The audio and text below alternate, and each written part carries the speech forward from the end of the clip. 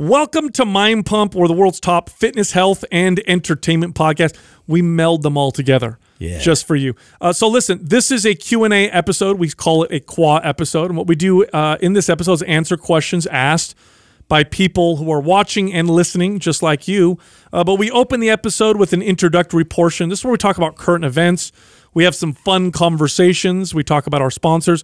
Today's intro portion lasted 31 minutes. So if you want to fast forward to the fitness you questions, can always fast forward. Just 31 minutes later, all fitness. But if you want to hear us talk about other stuff, stick around and have fun. And have a lot of fun, start at the beginning. I'm going to give you a breakdown of what happened in this whole episode. So we open it up by talking about Justin's weekend with his in-laws. So we had a good time with all of his in-laws. And apparently his in-laws started using up all of Mind Pump's Organifi stock. They liked it that much that they started taking all of our stuff. Now, Organifi is a company that we work with, so they do provide us with free products to give to family members.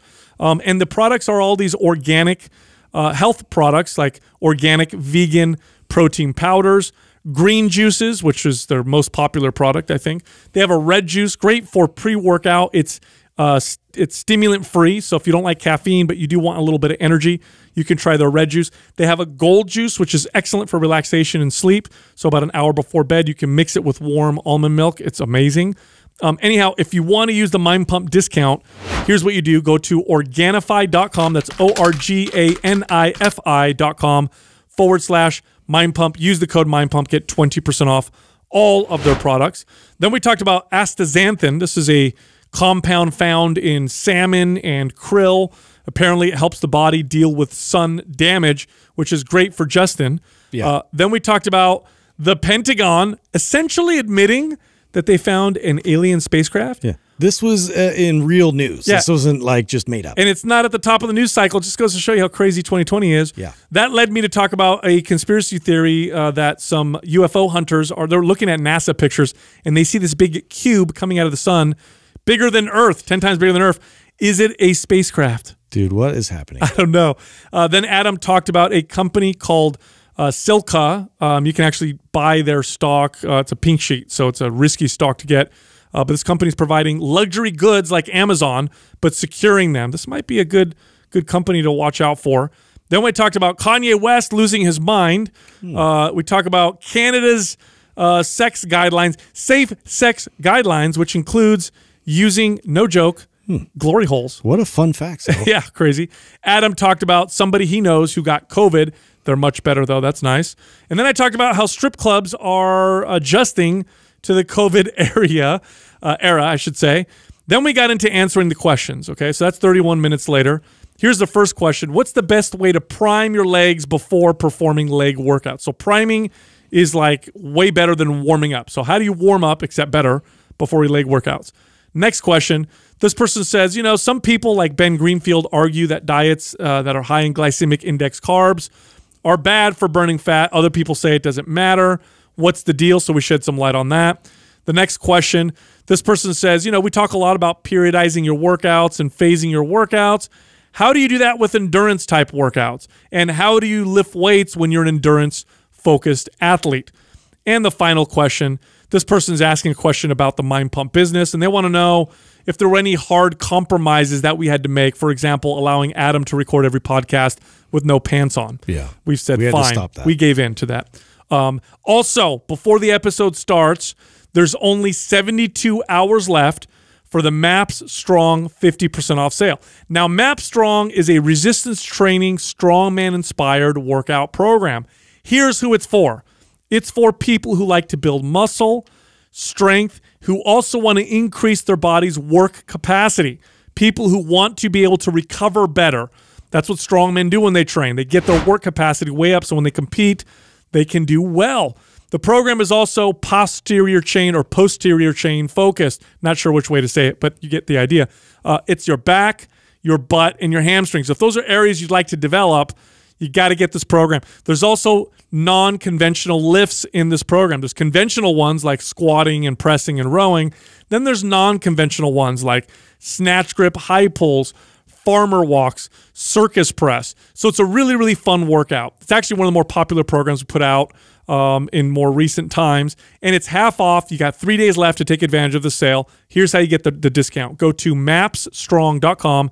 That's MAPSSTRONG.com, and use the code STRONG50. That's STRONG50, no space, for the discount. And it's T-shirt time. Oh, shit, Doug. You know it's my favorite time of the week. Ooh. That was aggressive. Some grit in there. All right, we have 2 winners for Apple Podcasts, 1 winner for Facebook.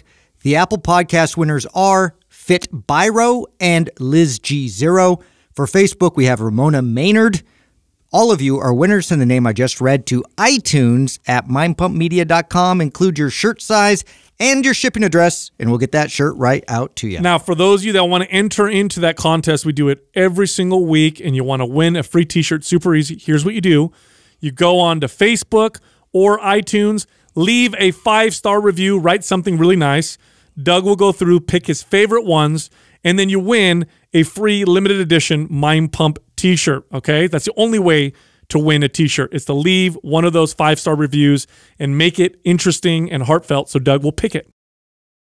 Justin, how was your family time? You had like, what, 4 or 5 days with the whole family? Yeah, it was Courtney's family, like pretty much her entire family. So yeah. Like who? So her brother and sister, actually one of her sisters didn't make it, but basically everybody else, and then their family with all the kids. So there was 4 of their kids, and then my kids. So 6 kids, 13 people in total. Oh, wow. Yeah. Wow. Yeah. So that was the most I've been. How do you get along with the family and everything? Do you enjoy it? Yeah, no, I enjoy them. And usually like it's kind of, I don't know, like sometimes we only have like Thanksgiving, Christmas, and then the birthdays and stuff where we usually hang out. So this was much nicer because it was like everybody was like relaxed, and I was able to connect with them on another level, where it's like I don't know, it was different. It's when people are kind of like there just for like a formal occasion thing versus just like letting their hair down and chilling and giving me their real thoughts. So. Did you get to make them your special drinks? Oh, yeah. Your Moscow mules? And yeah, mules. Actually, I started getting on a kick of making old fashions, so I was trying to What's in an old fashioned?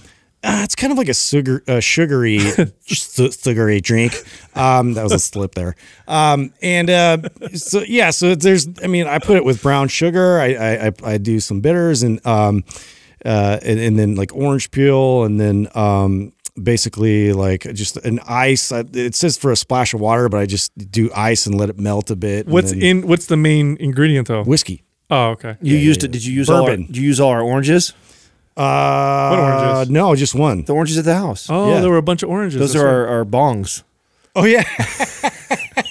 We did try that one night. It's like totally old school. I have no idea what you guys are talking about. Yeah, allegedly we made like a junior high bong. You mean a pipe? A citrus. How the bong. hell do you make a bong out of an orange? You mean a pipe? Yeah, I guess it was a pipe. Or did you guys get like super technical with that thing or whatever? We grabbed a vase, and then stuffed it in there. Yeah. Now with the family all there. Now, do you guys have this? Who in your guys' family? I feel like I have probably about an even split of the still really paranoid with COVID stuff going on.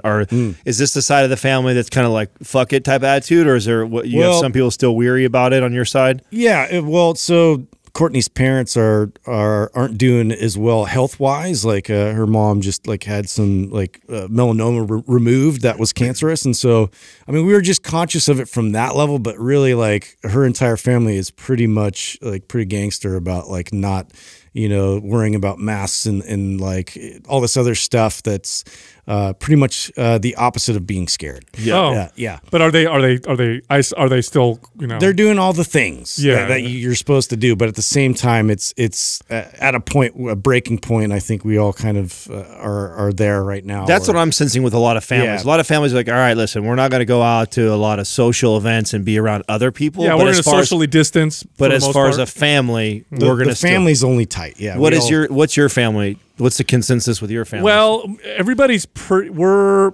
being very responsible. We're isolating. Right? So one of my aunts is a registered dietitian. She works with people who need dialysis. One of her patients, the first patient that she's worked, and remember when she goes to work, she's like full on medical protective gear, face shield, the whole deal, gloves. One of her patients tested positive for COVID, so now she's just not going to be around the family for about 2 weeks, just to be, because she knows she was around somebody with COVID. Right. But my grandmother had a mini stroke not that long ago. It was maybe like, I don't know, a month ago now. And before that, nobody was going to my grandparents' house in person. We were dropping off groceries at the front. We would say hi to them from the street. But my grandparents are, late 80s. My grandfather's almost 90. And so everybody's being very careful. But then she had this kind of mini stroke, and she needs family to be there. So we're still very careful, but my mom and my aunts alternate when they go, and they're very, very careful. But I said this in one of the past podcasts. I could see the health effects that's happened to them from being disconnected socially from family. You could see that more obvious in, I think, older people. They need some of that.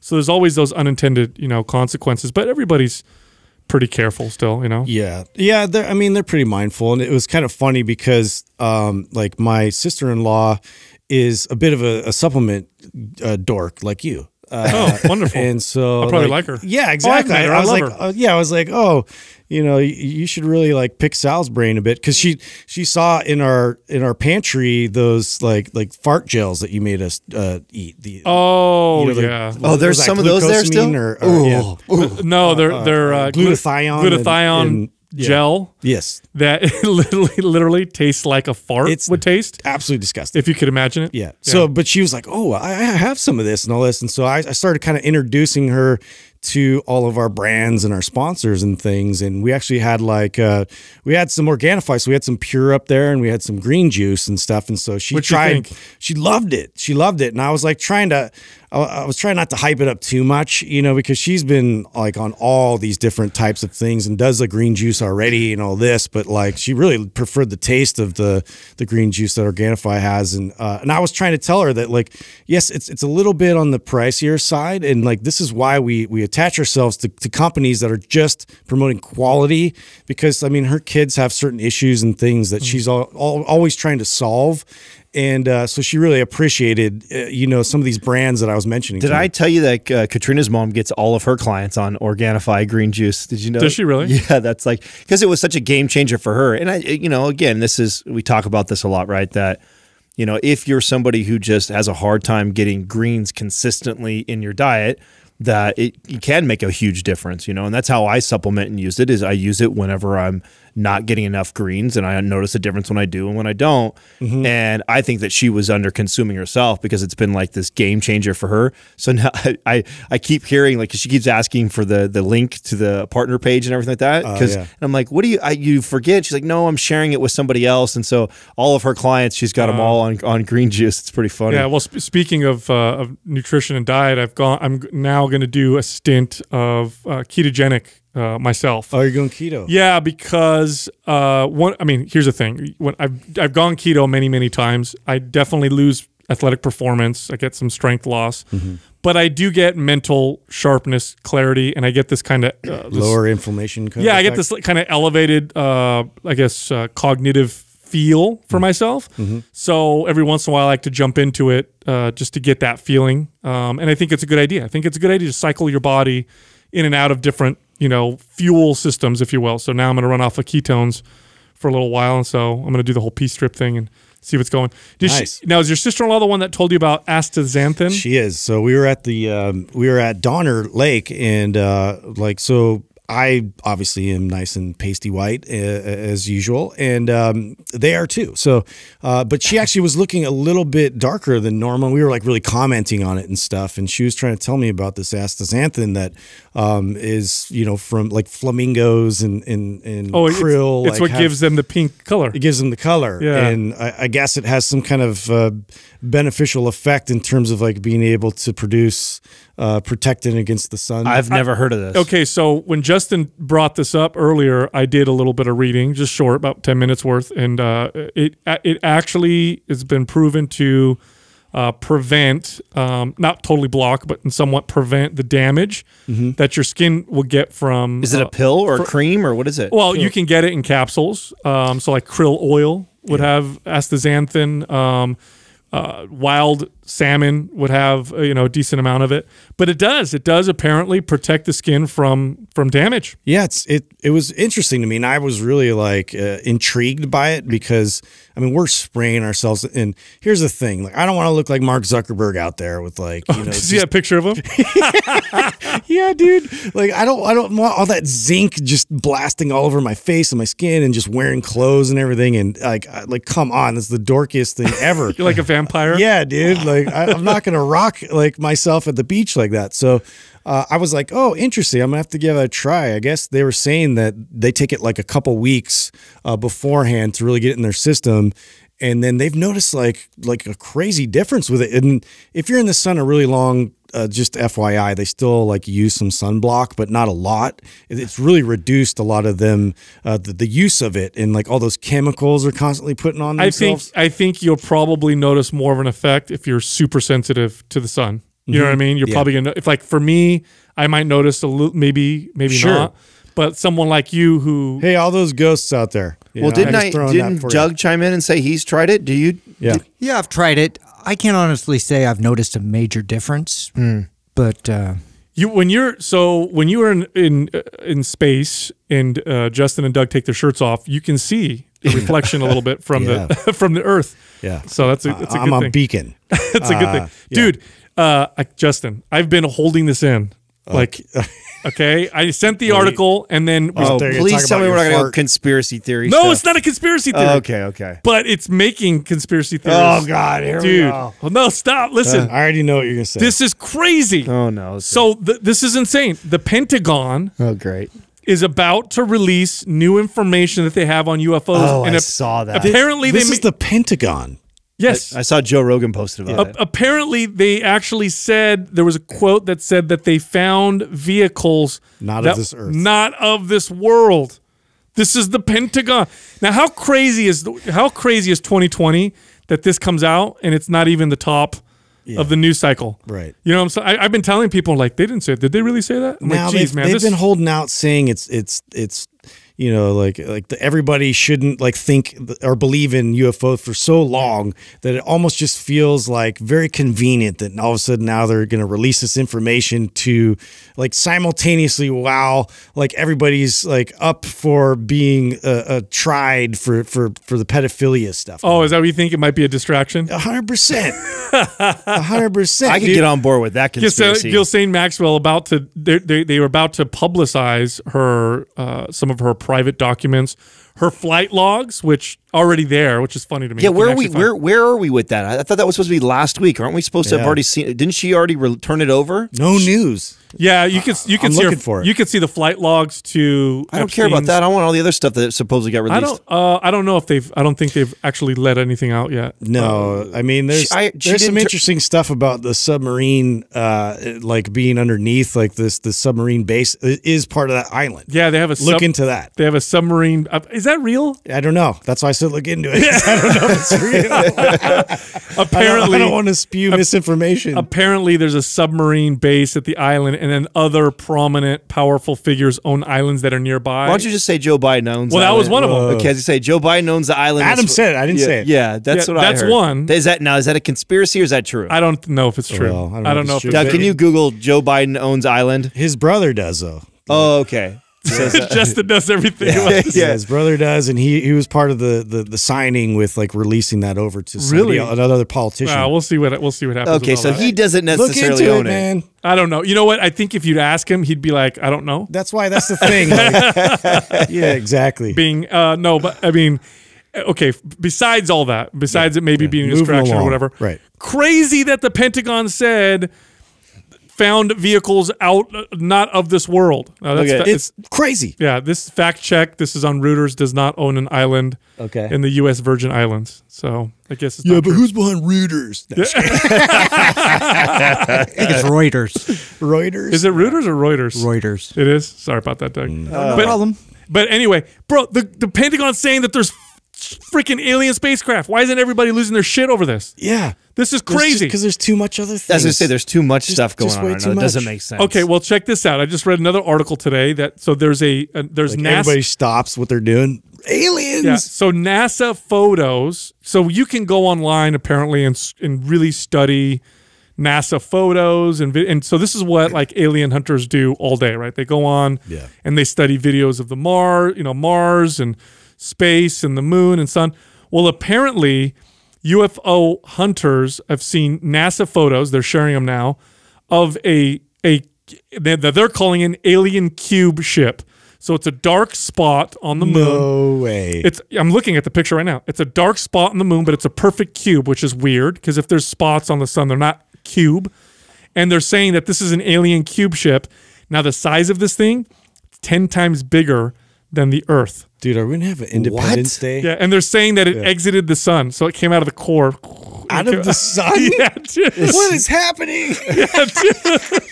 I love this stuff. Dude, Oh my God. This is literally like a movie. Yeah. Meanwhile, Rad was released on Apple TV this God. this Thank past you. week. Bring us back. I know, dude. That God. was super. Hey, why do you got to hate on it so bad? Stupid. It's a classic. Yeah, I haven't seen it. It's You're right. I should watch it before. it's a classic. Send me an angel. Yes, I did want to bring up though. Stock to watch. I get people asking me all the time about stocks now, and I'm not the person you should be asking. I just want to put that disclaimer out. But I am very curious about this penny stock right now called CLKA. I was reading CILK. No, CLK. Yeah, right. CLKA. Right, and it's a company that has formed that is supposed to be a safe place for you to purchase luxury type stuff online. So Amazon, we all know, has become like the top of the funnel for buying things and having it shipped to your house overnight, yada, yada. But what they don't do is they don't specialize in like really high-end stuff like jewelry, like Rolexes, like Louis Vuitton purses, things like that. That's stuff that people still go into stores and purchase. And with COVID right now and nobody being able to do that, there's still a demand for people that are trying to make these purchases but are struggling to find a safe place to be able to buy them. Is it because people are worried of the spending that much online, whether they're going to get the product, where it's going to, like, it's just the security about it? Yeah, I mean, you spend $20,000 on a Rolex watch, you'd be pretty scared to probably have that shipped to you without like wait for the mail. Yeah, right. You know what I'm saying? Like that's I don't know. Wayfair's selling $20,000 filing cabinets. Oh, Bing. snap! Sorry, Adam. I couldn't even get away from the conspiracy theories. Oh my god, I tried. So Sorry, but anyway, keep going. So yeah, no, I think it's like 89 cents or something like that. So it's not like this is not me telling you to go dump all your investment in there or anything like that. It's a risky stock. It's a penny stock, right? Or what the pink slip, whatever they call them at this point. But I just think that that's very interesting, being a consumer who has looked for products like that online. And right now, if you're somebody who's buying stuff like that, it's hard to find. You can't. A lot of these stores are closed. I didn't even consider that. And when you told me that, I think it was like last week or whatever. That is very interesting. That is very interesting because you're right. There's still a market for it. Right. But if you can't go to a place to buy it, you're right. How do you buy it? Yeah, how do you do it? What do you do? Do you have to? What would you normally do before? You'd have to go hire? in. You have to go in. You'd go in. Now, do they have like security measures? So that's the idea, is that this company, I think, is bonded and backed and insured to protect that. So if I did order a $20,000 Rolex and it gets lost in the mail or what that, I think that they have things in place to protect you for that. Just an interesting buy for me. All I'm saying, watch it. It's very, very cheap right now. It's an interesting theory to me. I also, you sent over the articles on what's the economic term? Stagflation. Yeah, stagflation for what we currently are. What they're fearing is going to happen. Yeah, what we may be happening right now. And assets, hard assets, and luxury type items like Rolex watches and goods that tend to hold their value and even appreciate.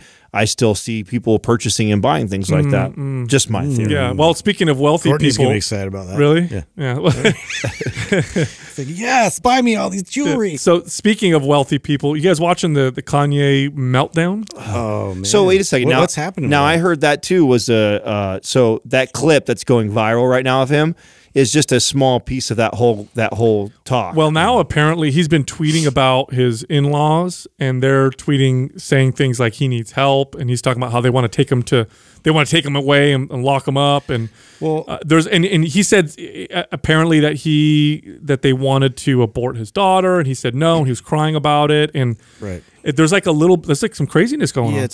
And there was something else about like Kim hanging out with another guy that he was getting all like jealous about and like wanted to like divorce her over, and like it just got like this crazy drama. Could you imagine, you guys, if the Kardashians make it into the White House? No.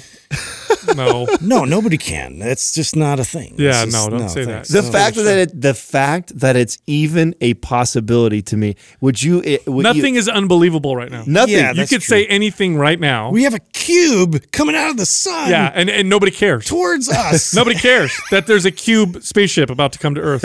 You know what I mean?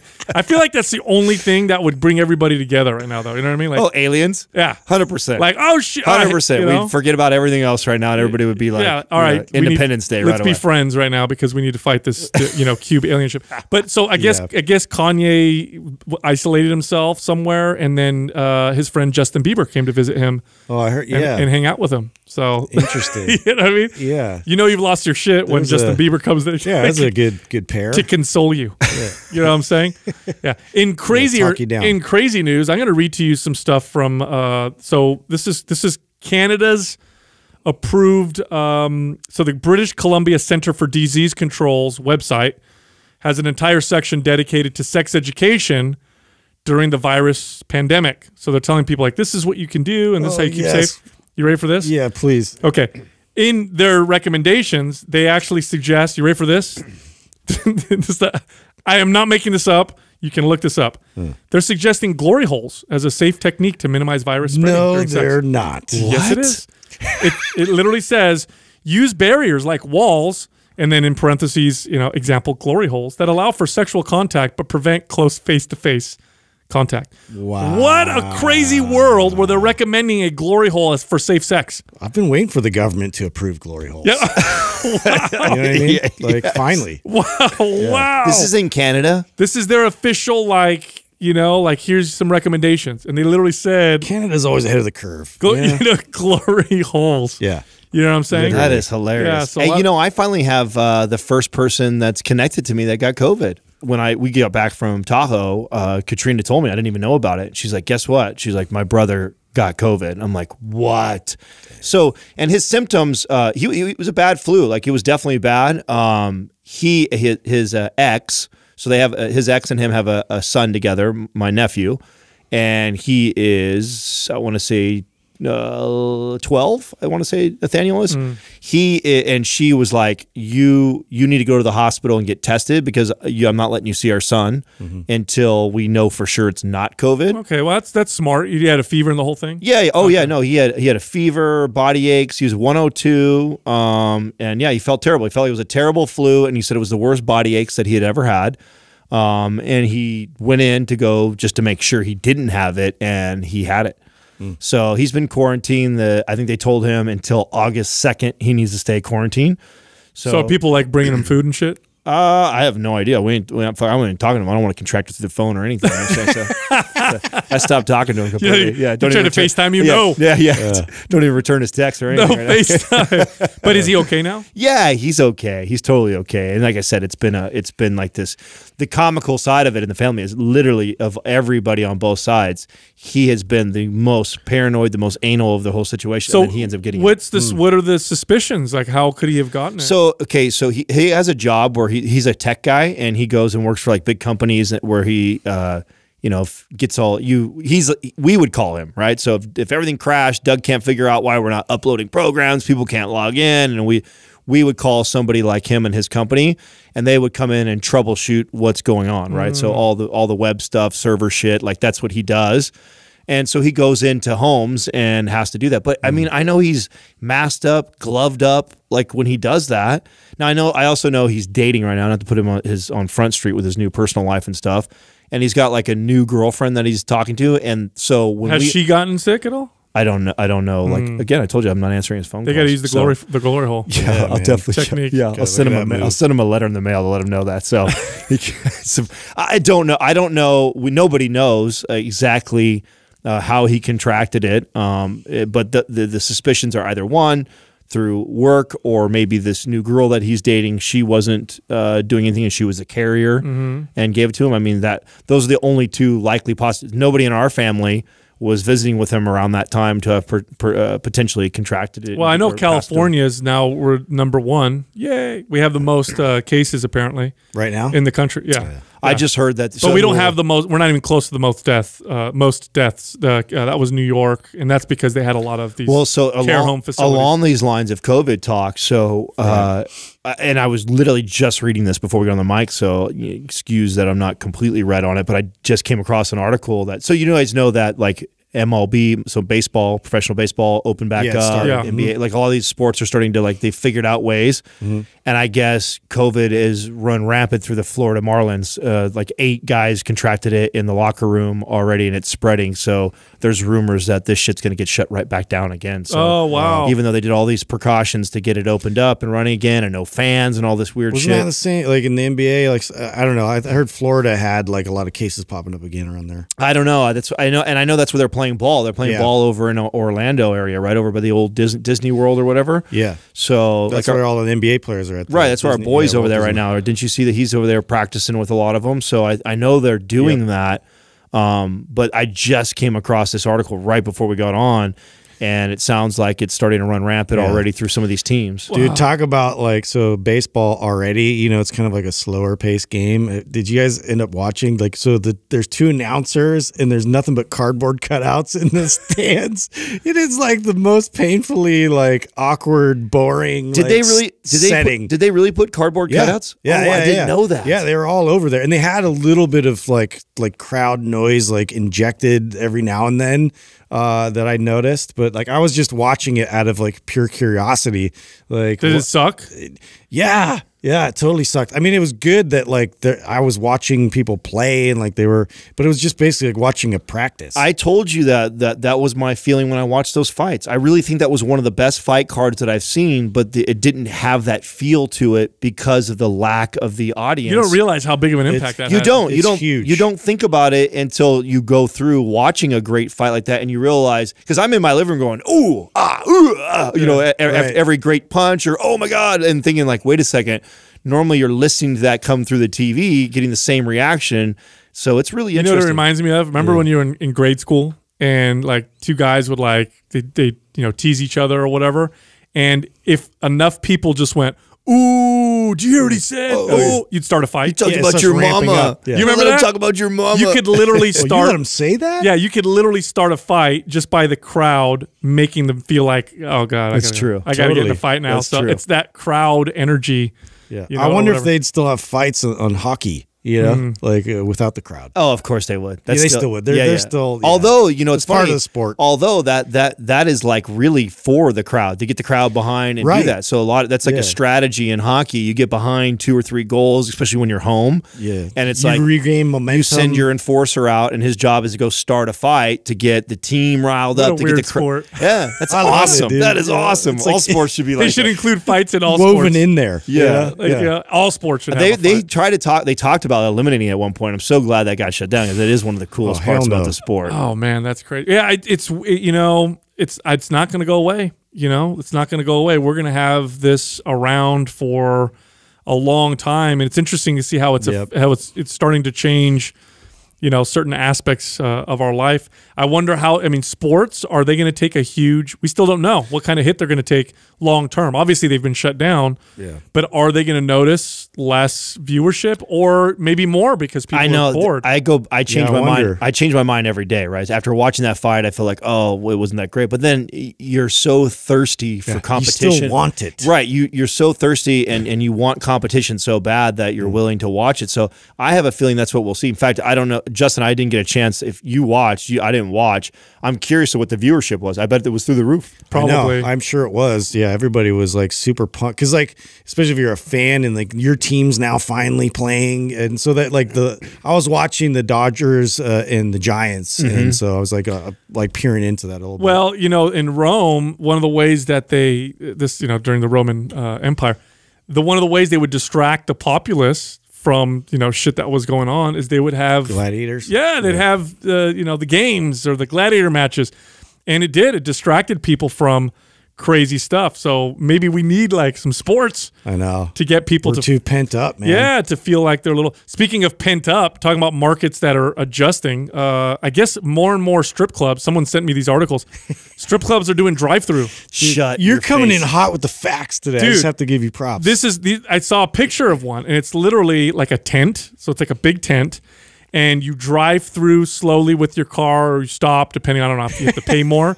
And then outside the car, like hood dances. It's like no, they don't jump on the car. It's like Vasona Park where you could cruise the Christmas lights and you can watch the Christmas. Except it's not. Right? You pay $5. Super family friendly. You drive real slow through and you look at the Christmas lights. It's like the same thing. I looked at this picture. Right, the strippers are Lexus. So imagine I'm on your Lexus. Imagine I'm in my car. Right.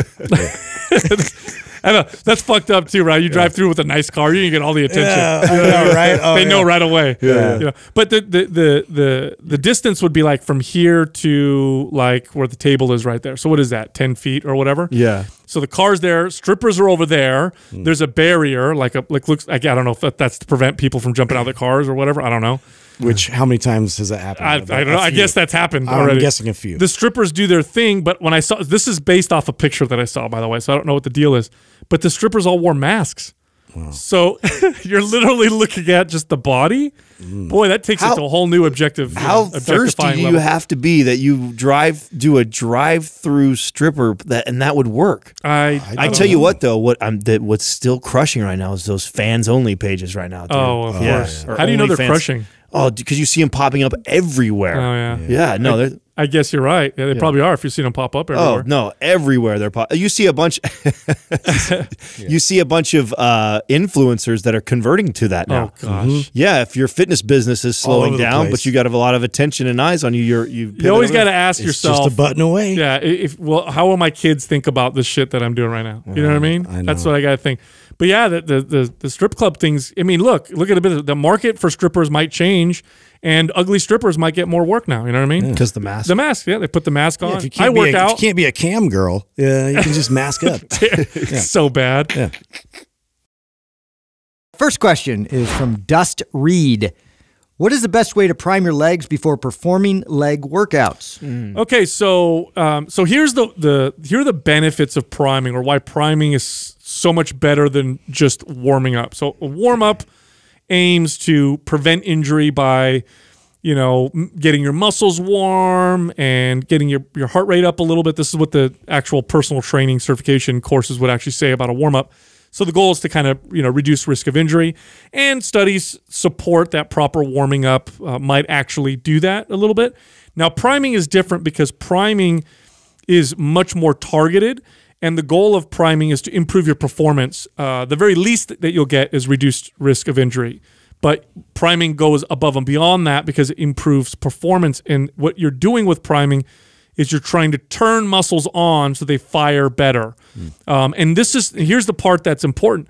It's specific from person to person. So I'll give you a couple examples of what I mean. Let's say you have ankle mobility issues. So when you squat and you go down low, your feet cave in, or your heels want to come up, or you bend way far forward because your ankles it's like if you elevate your heels, you could squat better. You might be one of those people, right? You could put like a 2x4 or a couple of plates under your heels, and all of a sudden you feel like you could squat better. That person would prime their ankles with like a combat stretch is a great one. You can find that on our YouTube channel. The way you would prime that is you get into this stretch position, but then when you're there, you're activating the muscles that maintain that position. You're trying to connect to that new range of motion. For that person, that would improve their squat. But let's say you're another person, you've got good ankle mobility, but you have forward shoulder. So when you squat, your shoulders want to round forward, which compromises your form. Well, that person would prime differently. They would do like a band row. to activate the mid back muscle so that they could maintain better posture, throughout the whole squat. Well, I think that's the best way to kind of use priming is really to be able to set your body and stack your spine and everything, so so that way your posture is set up correctly, so that way your joints don't take a lot of the brunt of the force and create problems for yourself. And so even for me as an example, like I tend to take a rubber band and I'll do a lot of internal rotation with my knees, so that way, because I notice a lot of external rotation coming out and my muscles are tight and pulling me outwardly. So to be able to then prime ahead of time and kind of get that to stabilize properly and track properly with my knee, it really helps a lot to prevent pain and discomfort later. Well, and to continue down the path that Sal was going, if you're somebody who squats and you don't ever feel it in your butt or your hamstrings, that's something that you would prime before. That's why priming is so individualized. There is no one size fits all, or everybody should prime these exercises before doing this movement or these working these muscles. It has everything to do with where your breakdown is or where you're lacking the most, right? And this was the idea of when we created MAPS Prime. MAPS Prime is designed to take you through a basic assessment that takes care of looking at the entire body from head to toe, and where you have breakdown are areas that you should be priming. Even if you're doing legs, like Sal was saying, you may be priming upper body. If your limiting factor of performing a good squat is because you have such rounded forward shoulders that you're excessively leaning over in a squat, filling it all in your quads and your knees, or filling it in your low back because you're leaning over so much, then a lot of your priming, even for leg day, is actually upper body type stuff. So, but the idea is that you figure this out. Like, and if you haven't gone to Doug, what was Justin's Prime webinar? What's the link for that? MAPSPrimewebinar.com. So MAPSPrimewebinar.com. Go to that URL. It's free. Watch that and go through that process with him. And then if you're somebody who knows that you need this or want this, that's why we created that program. Yeah. Now I'll give you some general. Now that we've made the case that it needs to be individualized, I'll give you some general priming movements that seem to work with a lot of people for squats. So this might not be you, but this works for a lot of people, right? So 90-90 is typically a decent primer for most people for squatting. Now, again, you're not holding a stretch when you prime. In 90-90, you're not just trying to get a stretch. What you're trying to do is you're getting in position, and then you're trying to activate the muscles and lift the back leg up or lift the front leg up. So you got to actually activate. That's what priming is. So 90-90, combat stretch is a good one. Handcuffs with rotation might be a good one for the upper back, or some kind of a band row for the posture of the upper back. Those three are generally the better ones for most people, I would say. So you can look into those if you don't want to go and test yourself, which I think is dumb. You should go through a test. But if you're like, nah, I just want to try these movements and see what happens, 90-90 combat stretch, handcuff with rotation, those three, generally speaking, are good for a lot of people. Next question is from Basic White Girl. Yeah, nice. I didn't even pick up on the name. I like that. People like Ben Greenfield argue that diets high in glycemic variability are quite detrimental when it comes to burning body fat. What are your thoughts on this? Is it valid or just splitting hairs? I'm glad you picked this, Sal. This is a really good conversation, and we have friends like Ben Greenfield and Lane Norton who are like opposed, vehemently opposed. Yes, on this. And the truth is, they're both right. Yeah. And I think that's instead of jumping in a camp on one or the other, and getting on board with all Lane on this, or getting on board with Ben and like it's the end all be all. There's something that you need to understand, that when you talk about something like this, and this is kind of like how Mind Pump talks, right? When we talk, we're always thinking of the general population and the behaviors of most people. Yeah. And in that context, I think what Ben says has a lot of validity. I really do, because most people eat this way. Most people do not track their calories and live in a caloric deficit most of the time, which is where you'll hear the argument from Lane's side.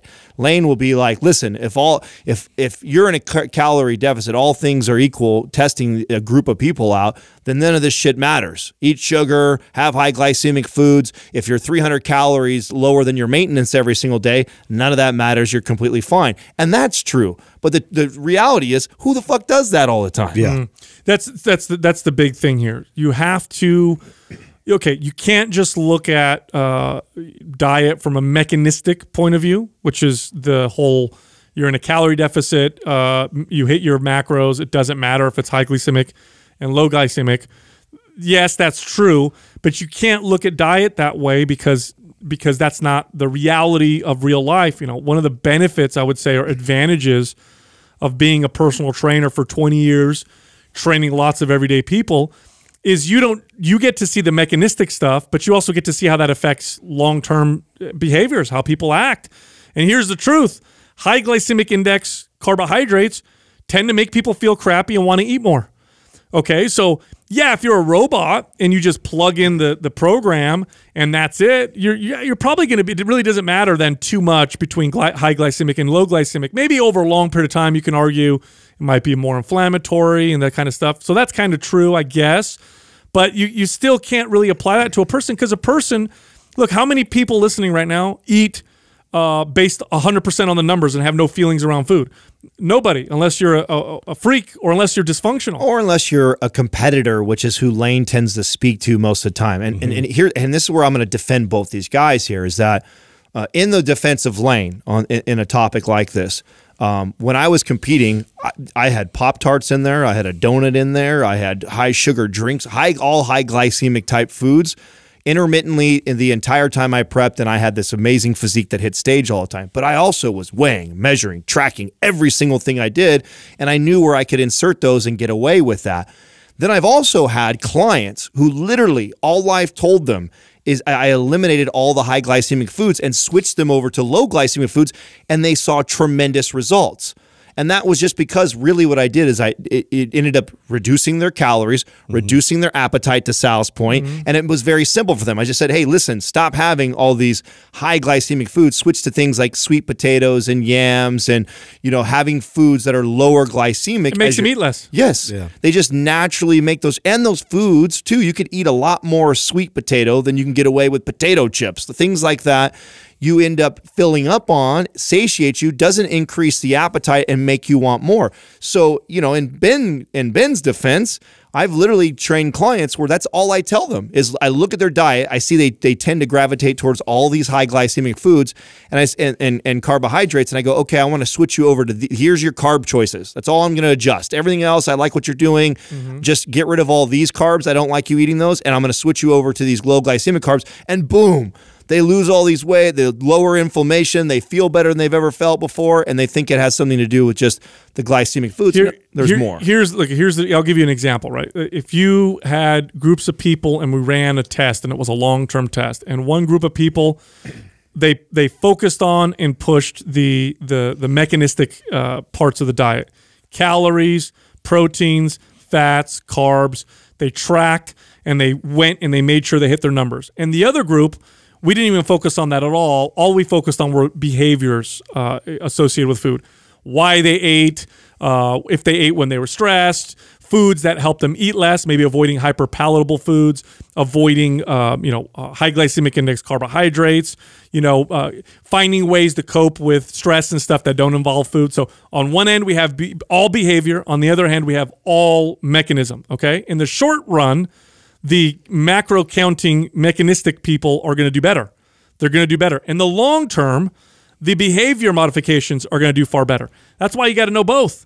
You got to know both. It's important to understand the proteins, fats, carbs, and calories, but you need to focus on the behaviors or you're never going to have long-term success. You're just going to go up and down all the time. And here's the thing with high glycemic index carbohydrates. They tend to make people hungrier, and they tend to make people feel like crap. And if you feel like crap and you're hungrier, good luck trying to maintain a relatively healthy, lean physique. Long term, it's going to be very difficult. You're going to be struggling for the rest of your life if you do it that way. So 100%, they're both right. They both have value. Understand both if you want to succeed. Next question is from Jordan Harris. You speak on the importance of periodization and proper phasing of workouts found in your MAPS programs. How about the phasing or periodization of endurance-based workouts such as running, swimming, biking, etc., and the proper programming of resistance training if it's alongside endurance training for the endurance-based athlete? Should there be any program changes if I were to run MAPS Anabolic or Performance alongside my endurance sport? Another good Well, question. yeah, so that's going to be your priority, right? The endurance is obviously at the top of your pile. So now you're going to kind of adjust things to kind of fit into that as being the skill and the attribute that you value the most. And so, in terms of the actual strength training, that's going to reduce a bit. Yeah. in my opinion. Well, we totally. created the MAPS programs with the overall like fitness goals, aesthetic goals, functional goals in mind. When you start getting into an endurance athlete, that's a very goal specific type of program. And just like Justin said, you're going to prioritize that. If you're an endurance athlete, I'm focused on your endurance training first, and then I want your weight training program to complement that, which is not what we wrote. Like, we wrote programs that were really geared towards somebody who's trying to change body composition, improve mobility, build strength, very overall health, general purpose for the masses. Then when you have someone like this, and I got a DM, it might even be the same person who asked this very, very similar question. It's like, listen, if you're an endurance sport, that's priority one. Then I'm going to use MAPS Anabolic or Performance to complement that. So you're gonna set your endurance goals based on that, which is completely different.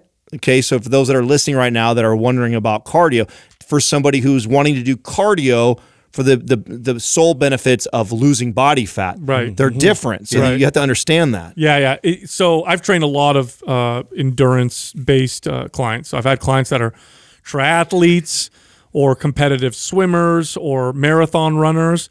They love their sport. I never would, try to talk someone out of doing something that they love, unless it was damaging them. But these people were very healthy about it. Very good people. Again, I've trained a lot of them, hundreds at least.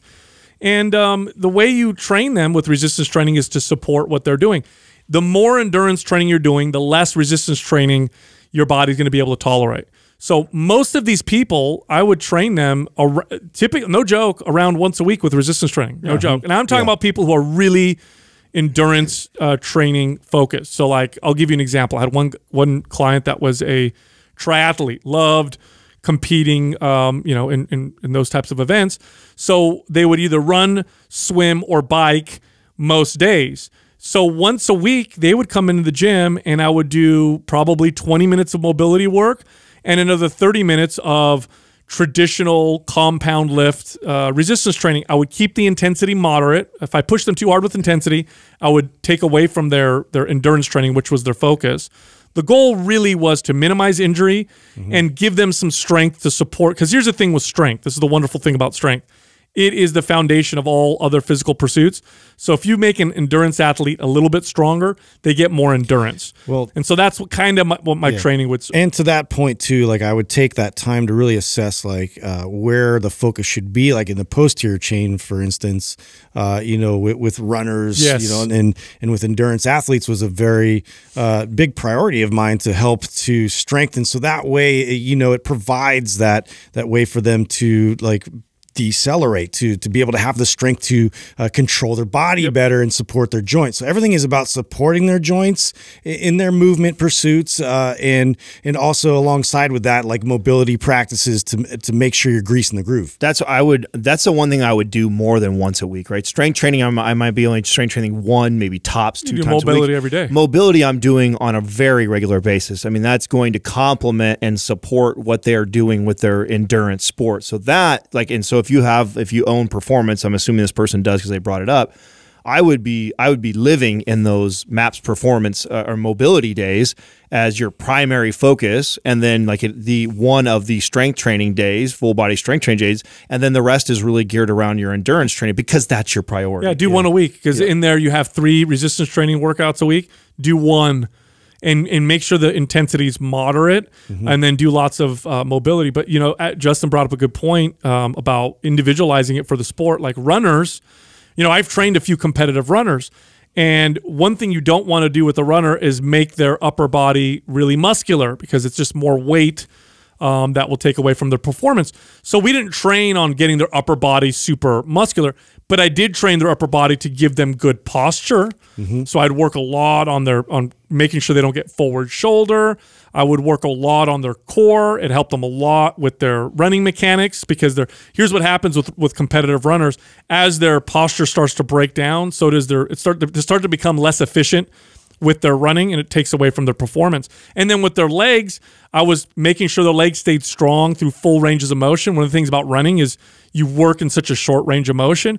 So we would work on being able to do full squats and split stance type lunges. Yeah, I like a lot of unilateral work for somebody who's a runner. A lot of them. And then I would do things like tibialis raises to help prevent things like shin splints and stuff like that. Now, as far as phasing or periodizing your endurance-based workouts, so you may be focused on one type of endurance sport, but studies have shown that if you do a little bit of other types of endurance sports, it actually it helps prevent injury. So if you're a runner, running is great. You might benefit from doing a little bit of cycling and a little bit of swimming on top of it. Studies show that helps reduce overuse. So in other words, let's say you run 5 days a week. Maybe that one of those days you do a short run and then do a little bit of swimming or cycling, something to kind of offset a little bit, then do your strength training and you're totally set. But what you don't want to do is this. If you're endurance focused, you can't have push endurance and strength at the same time. You'll get neither. Right. Yeah. So it's one or the other. So if you're endurance focused, the strength training is there to support it. It's not there to be the dominant thing because otherwise you're just going to overdo it. Next question is from John Alva 7. To build the business of Mind Pump, were there any hard compromises you as a team had to make? If so, what was the hardest to do for the better of the business? Oh, yeah. Hey, yeah. Lots of compromises. I had to we had to know Justin was going to eat all the cheese in the studio. Yeah. It was like, that's mine. No, that's not.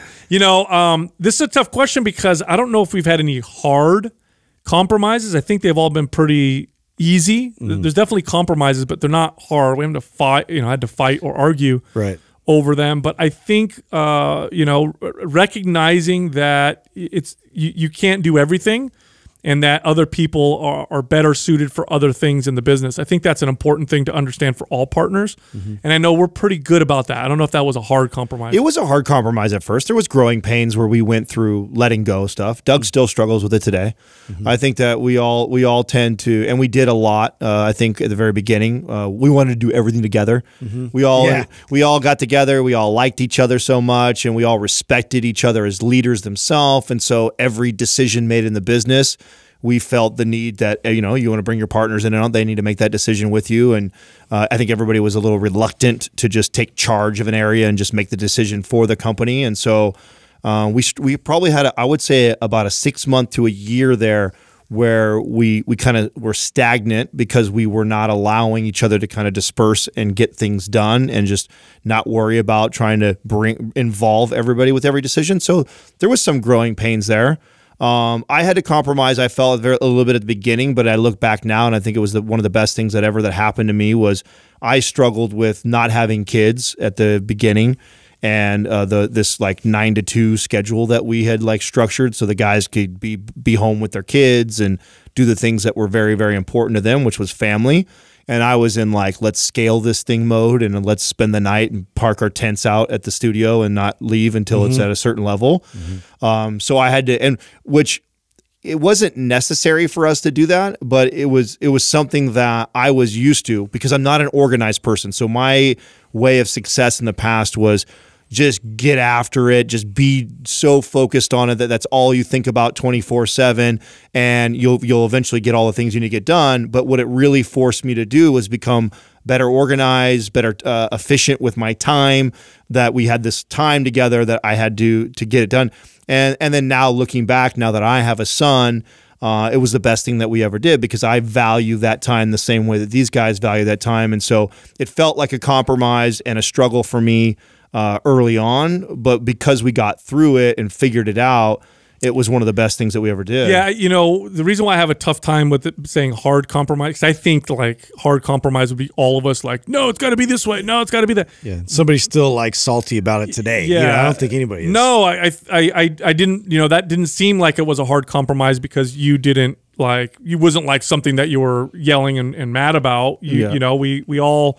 And that's probably because we're older, I would say. I could imagine if we were younger and we started Mind Pump, this would have been boy, this would have been, I mean, I still think we would have worked through it, but I think there probably would have been one or two fist fights, or something like that, throwing something. But but now, I mean, the hardest had to have been the dividing and conquering. Like probably, I can agree with that. I really only think in the last year. So Mind Pump is 5.5 years old now, right? And it's only been maybe a year and a half tops, I would say. We really have all kind of fallen into our position. When we built this, we didn't sit down and have this like, you're this position, you're that position, these are your job titles, and probably a CEO outside looking in would think that it was going to fall apart for those reasons because we didn't do that. But we let it we allowed the natural growth and allowed everyone to kind of naturally fall into their strengths, and it ended up working out. But there was that at the beginning. I think there was that. Oh, Sal can just go handle that, and he'll make the decision for us, and I'm not going to question it. I would trust him to do that. Justin, same thing. Doug and myself. But at the beginning, we had this thing where it was like every guy. It was a council. Yeah. Oh my God. I remember those days like vividly where we'd bring something in and then we'd have this round robin discussion. It would be hours long and heated back and forth. And then it would just be like, it would stall whatever that was that we were trying to actually do. All right, we'll get the blue dumbbells. Something like that. It was just so stupid. But, at the same time, we valued everybody's opinion. So it was like, I did want to bring it to the group. Everybody had that sense, And that's believe it or not, I mean, we're acting like we're downplaying how much of a compromise that is, but that takes a lot of. I don't know if that would have been if we would have been able to do that in our 20s, and that takes a lot of trust in your partners to be able to just walk away from your. This is everybody's baby here, right? There's 4 of us that created this from nothing. It's everyone's child. So to think that there's a part of raising this child that the other 3 guys has like got to a point where they're just like, oh yeah, Adam, you go ahead and make the decision for how the kid is going to learn this, or Sal, you go ahead and decide what his moral fabric's going to be about. Oh, Justin, you go ahead and decide what sports he's into. Or I mean, literally, that's what we've done with this business, and that's a big compromise to allow each other to do that. And we worked our way through it, I think, really nice, and it didn't take that long to do it, but it was a struggle at the beginning, I think. Yeah. And there's been times when we've thought about whether or not we should express a particular opinion, or we should, talk about a particular thing, and at the end of the day, the one thing I think we've never had to compromise on is these core values, and one of them is just maintaining our integrity at all costs. Meaning, okay, if we believe something and we say it, and we're against everybody else. This was early days of Mind Pump, not so much now, but early days. There was a lot of stuff we said that wasn't widely accepted in the fitness space, for example, and it was risky. It was risky to come out and say, no, that's all wrong, that's all bullshit. Here's the deal. We were nobodies when we first came out, but one thing that we don't compromise is we're willing to take it all down if we have to. We're not going to compromise on what we believe to be true. And I think that's what makes the other compromises possible. If we didn't have a core, like there's certain things that I know what you guys would do. And I know you guys value, for example, integrity as one of those top things. That makes other compromises easy because there's a solid base. You know what I'm saying? True. And I think that's an important thing to have. All about that base. All about that base. Yeah. Look, Mind Pump is recorded on video as well as audio. What's up, YouTube? Check us out on YouTube, Mind Pump Podcast. You can also find us on Instagram. You can find me at Mind Pump Sal, Adam at Mind Pump Adam, Justin at Mind Pump Justin. You can even find Doug. You can find all his hot and sexy pictures at Mind Pump Doug on Instagram. Get sunlight during the day. Now, someone might say, what does that have to do with going to sleep? Well, you have a circadian rhythm, and part of that rhythm is also letting your body know that the sun is out, that I'm awake. In fact, we've all experienced this. You have a day outside. You didn't have to do much. You're just out in the sun. You sleep like a baby that night. We've all